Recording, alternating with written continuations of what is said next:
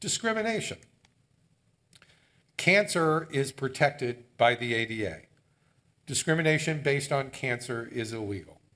Employers with 15 full-time equivalent employees, government agencies, government services, including education, and private businesses offering goods and services to the public are all covered by the ADA and can't discriminate against you and must provide reasonable accommodations. Discrimination comes in a variety of forms.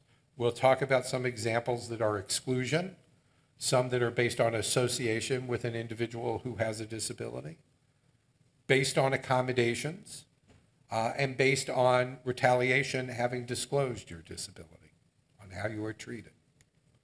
Forms of discrimination include limiting, segregating, or classifying a job applicant or employee in a way that adversely affects the individual's opportunities. So that's that exclusion. Participating in a contractual arrangement that has the effect of discriminating. So if your company hires out custodial services and that custodial service discriminates, that's your company discriminating. You can't discriminate by contract.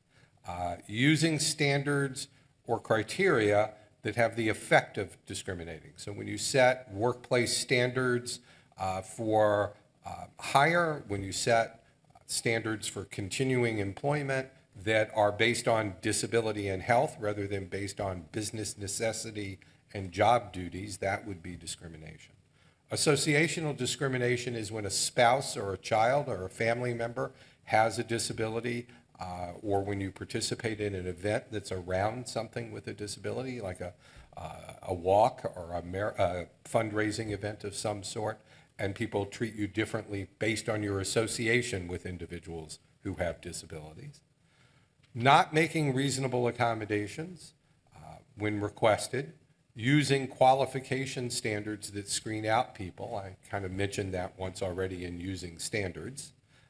And failing to administer tests on a non-discriminatory basis.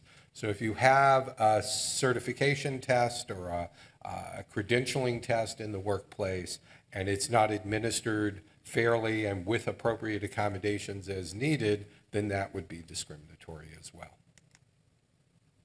Associational discrimination is really treating someone differently because of a known disability of an individual with whom that employee is known to have a relationship.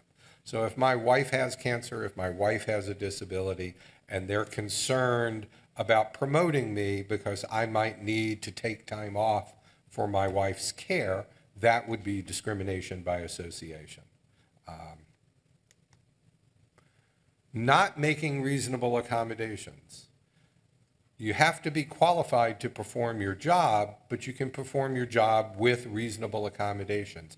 Modification or tools, modifications to the process, to the schedule, to those kinds of things. Adaptive computer software to help if your vision has been impacted, if your ability to deal with contrast has been impacted, if your mobility with the mouse has been impacted. Those would all be reasonable accommodations. You can seek accommodations that would facilitate performing your job. It has to be connected to your job. And in the process of being accommodated, you still have to do the essential elements of your job. You can't waive or accommodate away the purpose of your job.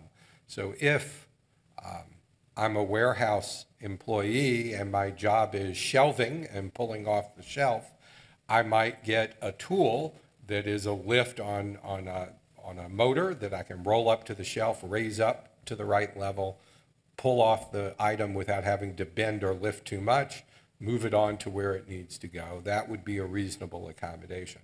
But I can't, as a warehouse shelver, say, as an accommodation, what I need is to never lift anything.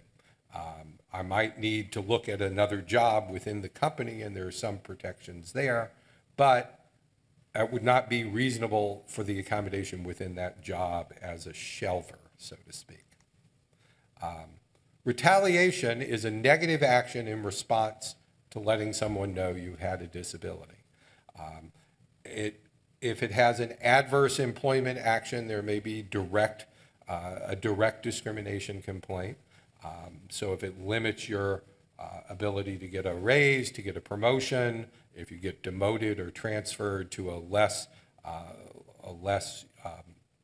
productive, less compensating position, if you're bullied or teased about your disability and you let your supervisor know, you let your company know if it's your supervisor and they don't respond to controlling that behavior, those are all things that would qualify as discrimination through the retaliation section of the ADA.